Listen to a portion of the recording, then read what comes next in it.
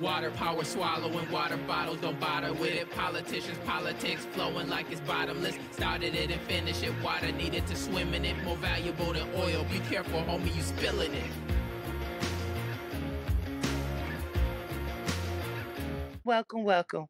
We are back again, beloved community, with yet another installment of the People's Water Board Coalition's Water Wednesdays webcast. As always, I'm here with my beloved co-host, Valerie Jean. Hi, everyone. Can't forget our behind-the-scenes tech person, Miss Angelica, who does a marvelous job. And today, we have the pleasure of someone that's near and dear to my heart. He was one of my mentors. He probably didn't even know that. He's an awesome advocate and organizer. He is currently the Savanna Georgia Harambee House delegate that went to the COP28 conference. And he's here today to tell us all about that and what's going on. And since it's a short show, I'm going to turn it over to Val, who has the first question, so we can jump right in. And I'm so happy to have you here, Baba Darryl Jordan. What's up? What's up? Good to be here. All right. So glad that you're here. Thank you. It was over the holidays. It was a little hard to get us recorded, so I'm glad that we got to do it today, because it's really important that people understand what went down on the ground in Dubai at COP28. So thank you so much. All right. So first of all, we wanted to, not everybody knows what the COP conference is. So it's actually, I had to look it up because I've been saying it for years and I wasn't sure exactly what it is. Can you tell our listeners what the Conference of the Parties 28, COP 28 is and why you went? We'll start there so that there's a basis of that. Yeah. Okay. Well, first of all, hello to everybody. You know, I'm really glad to be here to hang out with Valerie and to Nicole. But I'll behave myself today. Let me tell you something. COP28 was an amazing trip, even though it wasn't something that was on my to-do list, you know, to go to Dubai.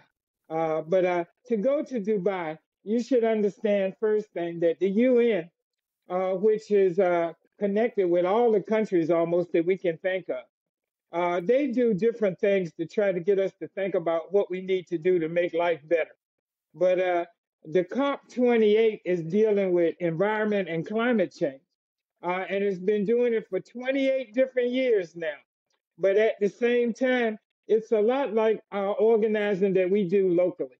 And I'm just saying that so folks will get a sense of what I'm talking about. Y'all know locally when we organize around water and when we organize around the environment and stuff, we have a whole lot to do to both educate the regular folks in the community and to get along and to make changes when we have to debate and work with the elected officials and the corporations. Mm-hmm. And so the first thing I want to tell you is that COP is a good idea to bring people all around the world together to talk to each other, to learn from each other or whatever.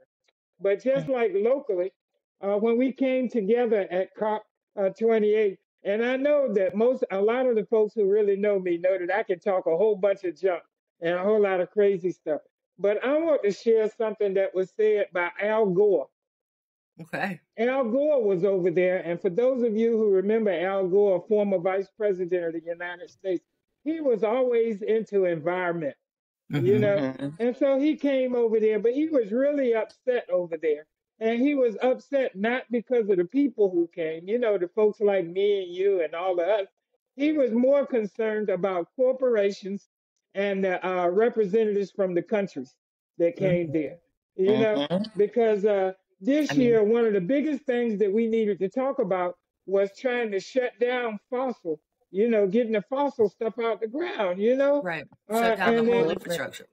Yep, because it's having such impact on the future of the earth that we trying to survive on and be here so that our children, grandchildren, and great grandchildren in the future can be here and live a good life. Right. But one of the things that he talked about was that the corporations and the representatives from especially the major Western countries and stuff like the they were U.S. not supporting that, you know, Mm-mm. and so they were really good at public relations. And Mm, you know, we should know about public relations now over here in the U.S. Now, I don't know about you all, but during the holidays, folks, if you looked at the news and stuff, a lot of the stuff came on the news, and you knew that they left out a whole lot of the truth. You yeah. know, especially if we're talking about war and talking about some of the other things. Well, over Hmm. there, we were dealing with the same situation. Yeah. So they talked really good, but you had to really think about what they were saying. And then when you did, you'd understand that they were not necessarily supporting the same issues that we were trying to support, Hmm. you know? Like keep fossil fuels in the ground. No Yep, more yep, fossil yep. fuel. We can't build fossil fuel infrastructure.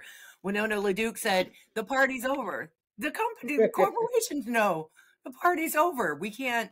We have to move in a different direction Yeah. for all Yep. of us. And when she said that, it made so much sense. Like the corporations know, but they're Hmm. gonna go as far as they can. They're gonna ride this thing till the wheels fall off. And And we sadly, were they we have were the in finances Dubai. to do it. Right. Mhm. And we were in Dubai. And Dubai, the Emirate, that is one of the richest places on the earth to go Hmm. to. Hmm. And so when you think of that and you think of one of the major things that give them their richness, their big money is oil in the ground Yeah.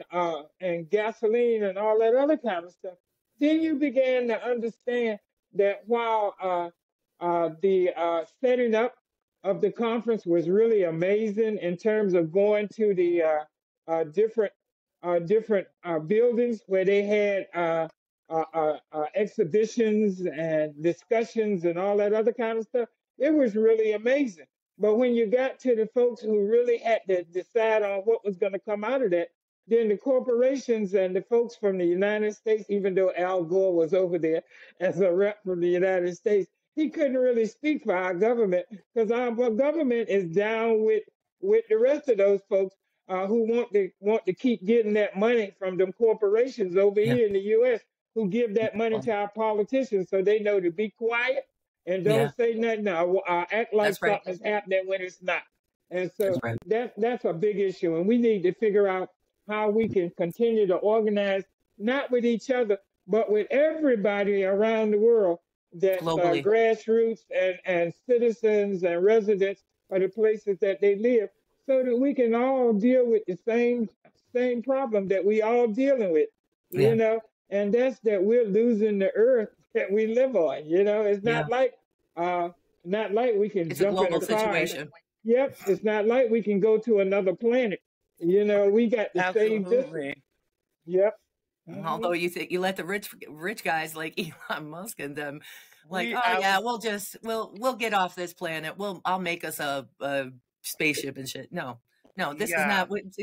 If we get enough resources to go to a different planet, we got enough resources to fix the one that we've ruined.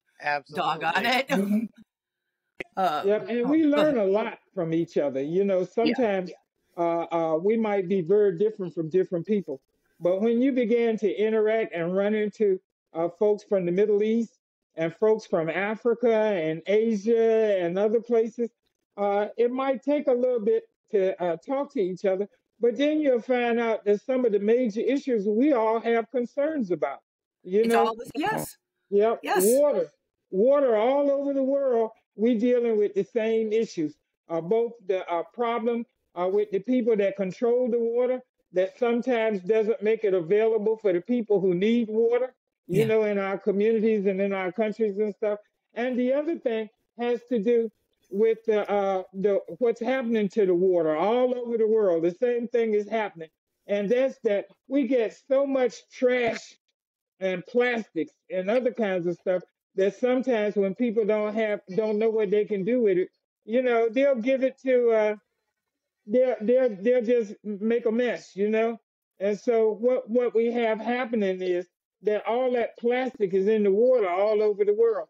And I went to one exhibition, and y'all gonna think I'm crazy because y'all know I like my meat and stuff, but I haven't had Hmm. any meat to eat in over 3 weeks and stuff, almost a month, because I went to an Wow. exhibition over there at COP 28, And I was watching it, and they were showing us that in all these waters, lakes, rivers, everything, all that plastic is there.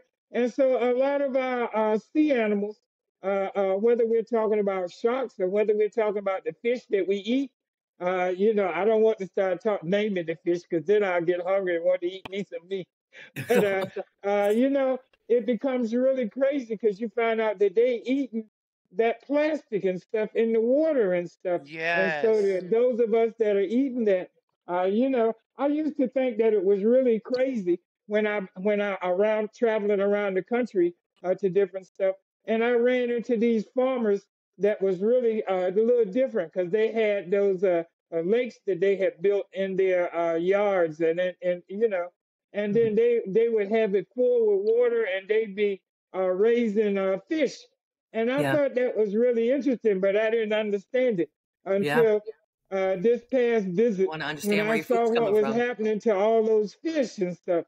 And then I was saying, oh my God, that's something really that we need to better understand. And that's one of the reasons we got to really push people to spend the money to clean up our waters Yeah. and to figure out what kinds of strategies we can do so that folks just don't start trashing all that plastic. And I know it sounds really crazy, but I also wonder if we can go backwards sometimes. Sometimes we got to go back in history to do better, you Yeah. know, and maybe we need to be using more glass again, Yeah. glass bottles Yeah. and glass everything, even Yeah. though we had to clean up stuff, wash them out and clean it up rather than just throw it in the trash and keep going and stuff. Yeah. I hope that made Especially some with that sense to y'all because styrofoam. it really messed me up. But Darryl, what I'd like to know is, were there any important takeaways that you got from the conference, and what some of the things that you learned that were new while you were there? Well, I wish I could say I learned a lot of new stuff. But what I did learn most about is that the same kind of challenges and struggles that we're dealing with here, everybody around the world in their countries are dealing with the same thing. And I Yeah. want to say this: whether we're talking about capitalist countries, socialist countries, or whatever, everybody's got a big challenge to deal with. And unfortunately, we aren't using the resources that folks get to really make changes toward the future. A lot of the corporations and a lot of the companies, no matter what country they're in, they're trying to get the resources so they can keep on doing what they're doing, rather than taking some of the resources that they're getting and use that to change how they do things, Yeah. so that we can stop doing the things that we're doing that's having some serious impacts on the earth that we're trying to live on, and the water that we're trying to drink, and the air that we're trying to breathe.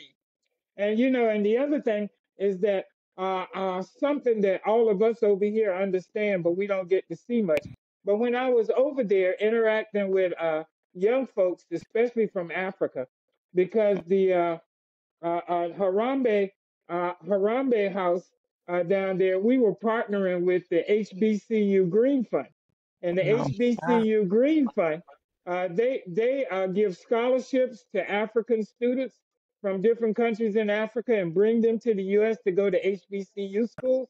Love And that. then our kids over here, African Americans who are in HBCU schools, those that volunteer and work with HBCU Green Fund, they get an opportunity to travel to the countries that we're working with and partnering with in Africa. A couple of groups just went during the Christmas holidays.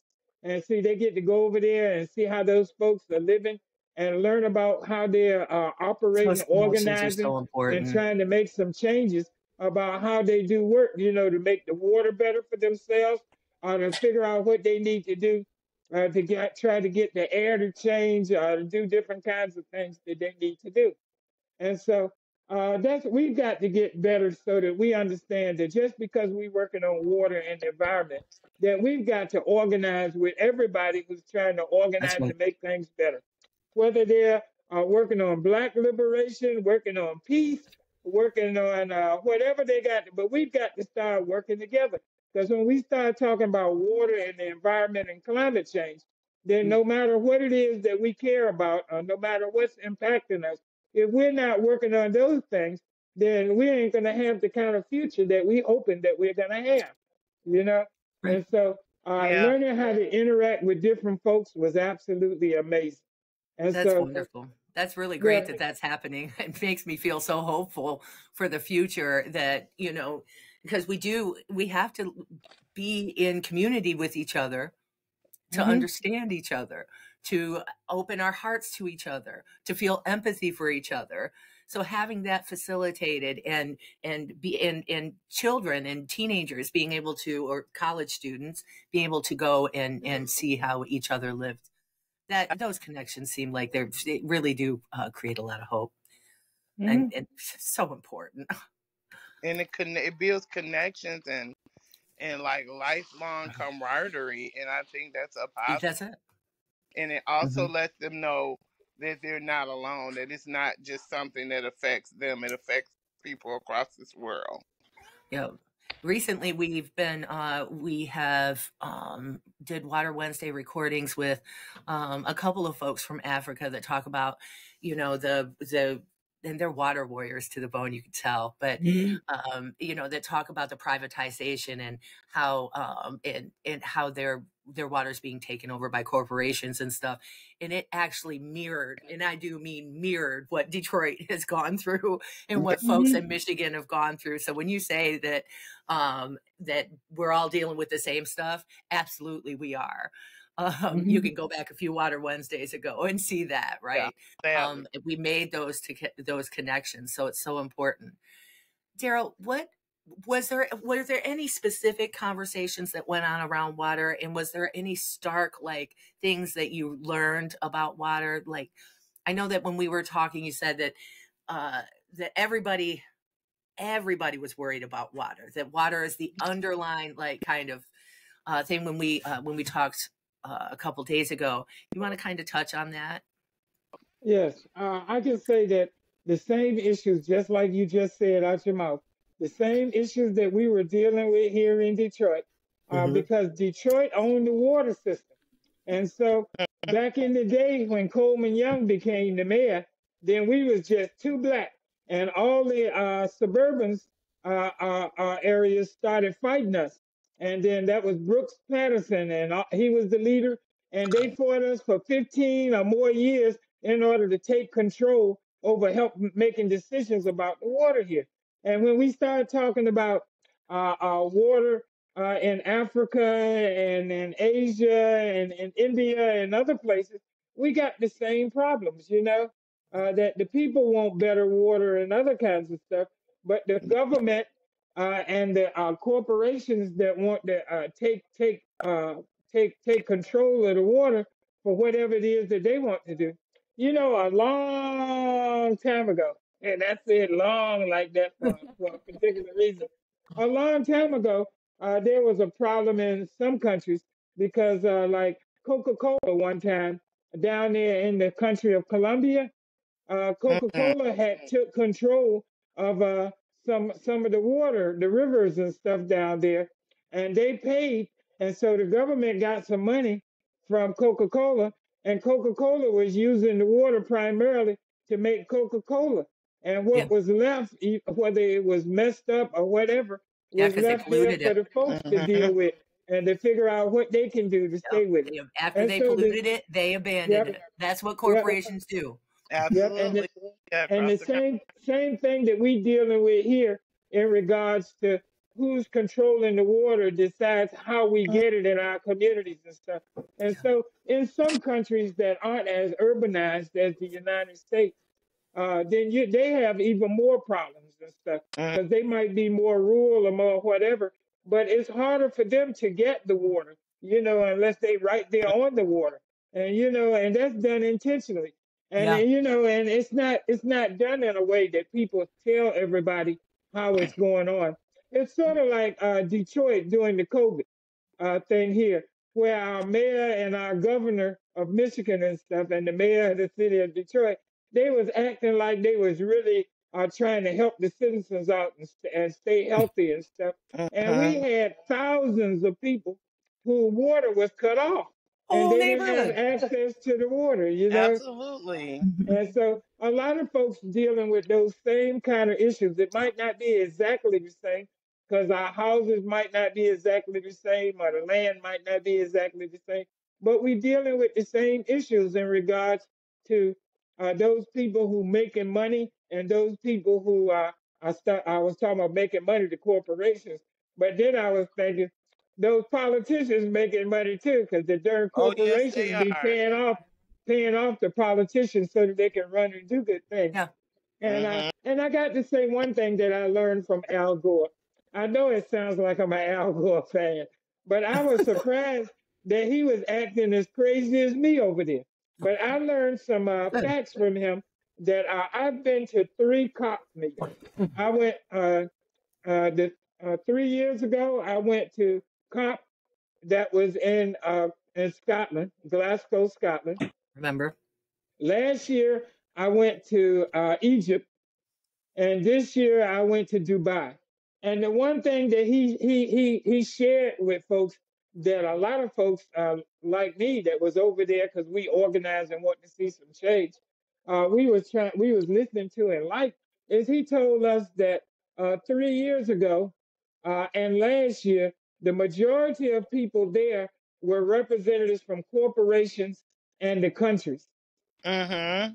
and that they because they are in the majority, then they began to push back stuff that we want to be discussing and trying to figure out how we can move forward Of on. course. And they also have something to say about because the countries get to make a decisions, just like in the UN they have discussions and they make something. So everybody thought that based on what was going on that we was going to end up with the fossil, we're gonna stop digging all in the ground and getting all that Right. fossil mess out and stuff. But Yeah. the discussions was going on pretty good, and then when it started getting toward the end, our COP 28, then we found out that we didn't have we didn't have the people we needed to be saying and voting on the things that they needed to. So we ended up in a situation where that did not come through, Mm, and I'm not surprised because, yeah. like I said, even though Dubai might be one of the richest places in the world, that is supported by a lot of the Western countries, and then some of the other countries that we like to think are more progressive and whatever, they might not have stood up like they should have, Mm, and raised more hell, you know, about what's disgraceful. happening, because what's Yeah. going to happen is going to happen to all of us, whether Yeah.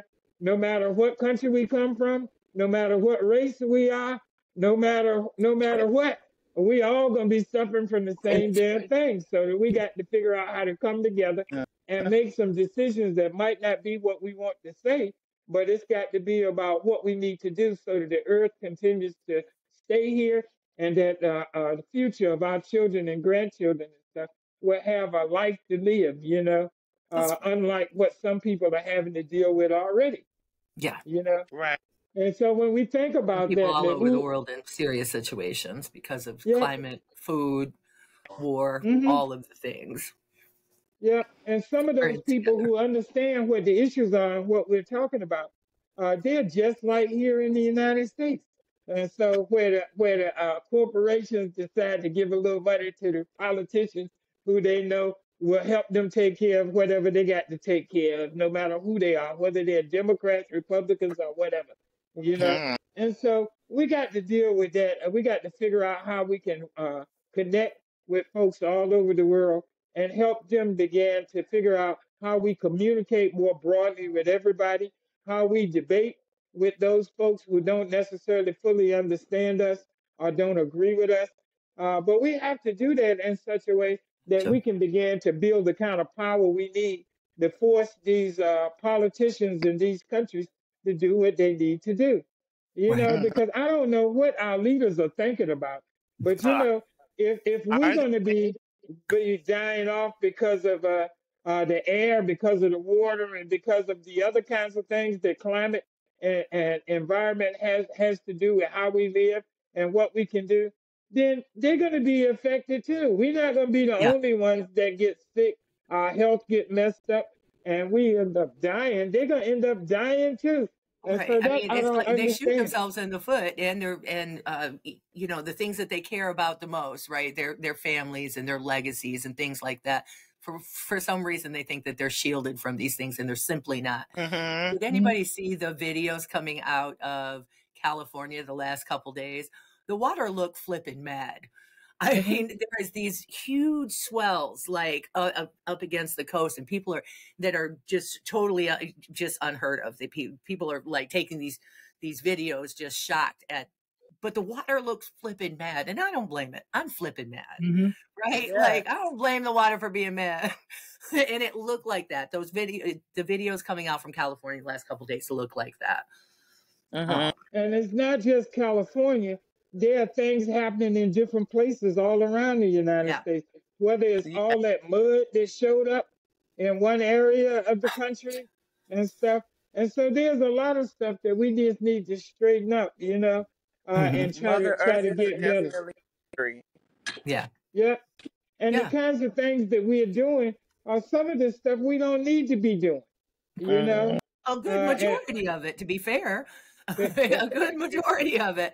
The thing is like when we talk about, like, we're going to have to get used to using less. There's just, like us being able to use all of this electricity and all of these resources and things that we're accustomed to, we just simply aren't going to be able to do anymore. And and it's something that a whole society has to do. Right? It's not something one person can do and it make a difference, or even just a small amount of people. It really is a whole society that has to decide we're going to save ourselves and we're going to save our planet. Yeah. And you know what I mean? And we're going to create something beautiful for 7 generations ahead, and think about our grandchildren and all of that. And water. One thing about water that I want to share before we finish or whatever is, the water that we need to drink, because you can't live without water. But at the same time, there might be differences in what's wrong with the water, but around the country. But the same thing is everybody's trying to figure out how can you clean up the water and make things better for us. But at the same time, the folks who most want to clean up the water, they don't have the money, and they don't have the access to the kinds of tools and instruments that might help Yeah. them. And the Yeah. Right. people who do have them, they don't want to share that. And the No. other thing is that they're good at telling us stories that we began to think stuff, and those stories aren't truly real. We ran into one guy that we was talking to, and he was born over there and lived there. He was amazing in terms of how he was talking and stuff. And so then we started laughing because we were talking about what was happening. And so I asked him, I say, where you go to school? And he said, I went to school in Berkeley in California. I say, in the United States? And he said, yes. And then the person who was with me, brother Daoud said, "Oh my God, you speak better English than me." I mean, and he was just that good. So over there, they do like we do sometimes, that we put the person who we think best can communicate. And so he was communicating and making people think that they was doing good stuff to make the water and make the air and everything else Those better over corporations there. lie. But that was just amazing. Yeah. It was just amazing what he said and what you thought Straight he con was man. talking about. And if you ask him some questions, he could answer the question, and you'd be sitting back saying, "Oh." By the time you figure out what he said, you'd be saying, "Oh my God, that's not true." But Yeah. it sounded so good. You were sitting back smiling, saying, "Oh my God, he is a genius, ain't he?" Straight But con man. Telling you lies. he's a good These con corporations man. lie. They Yeah, lie. yeah. These politicians lie. And one other thing I want to say about Dubai. Dubai is an unbelievable playground for people in the world. Sometimes we create Rich people. places for people to come and have fun and do what they got to do. It's like a big Las Vegas over there. Even though I didn't see no gambling and stuff, but they have the largest mall in the world. Yes. And they have a building that largest mall in the world. You can take the elevator up to the 124th floor, and it gets there in 60 seconds. Now, when you think about some things like that, then you begin to figure out why so many people from around the world, from all kinds of countries, whether we're talking about China, or we're talking about some of the socialist countries, or whether we're talking about all the Western countries, folks that got a little bit of money, they go in there and hanging out because they got so much stuff to go over there, and you can do that. You can go over there and do that. And a lot of times that keep people from thinking about what's really going on in the area that they live on. And so we went to a couple of communities by mistake because we had to get jump in the cab like thing. We don't call that no more. But we jumped in there, and they got the address mixed up, and we ended up in the hood. And in the hood, they don't have any homelessness over there like we have and all this other stuff. Mm-hmm. But that's how much money they have. But at the same time, if you two and me decided to go over there and work based on what some skills that we have, we'd make more money than we make over here and stuff. But we wouldn't be making the kind of contributions to changing the world that we'd like to see based on our advocacy and our organizing.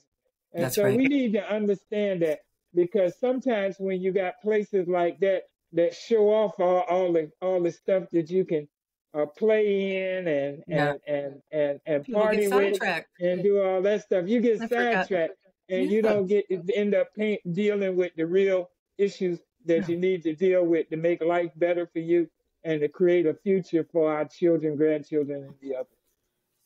I hope I didn't sound too crazy. No, you don't. I love that biggest mall in the world, though. They had donuts there for me. Krispy Kreme was there.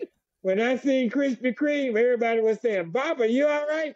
I was saying, "Krispy Kreme," because I had been talking trash about capitalism and all that other stuff. But once I saw Krispy Kreme, saw donuts. Oh Lord, it didn't make no difference about where we were. They were fantastically delicious too. Well, good. But they better been after you had to go all the way to Dubai to be happy about it. Absolutely. Well, thank you so much for going and for coming back and telling us about it, and kind of really paying attention to all of the nuances of it, right? And the things that that needed to be paid attention to, and thank you for sharing it with us and our listeners. We really appreciate you. We always I love y'all. We love you too. We absolutely do. And much. Yeah, and the work that you do has always given me so much hope. You've always worked with children, and you're always very real with them, and I've always appreciated your work. Thank you. Yeah. I appreciate Thank you. And to our listeners out there, it's a new year. May this year we made great strides in. Maybe we're able to shut down Line 5 this year, and alleviate some of the harm that people are going through. I'm looking forward to creating large networks of mutual aid and things like that in the coming year, so that we can, whatever we do face, we can face it together. That's what that's the only way we're going to get out of this alive, I think. Yep. Nicole, thank you for always going on this journey with me. And to our listeners, thank you for the support. It's a new year. Let's get into it and save the water. Yeah. Until next time, try to take care of each other and try to stay afloat. Bye. Started it and finished it. Water needed to swim in it. More valuable than oil. Be careful, homie, you spilling it.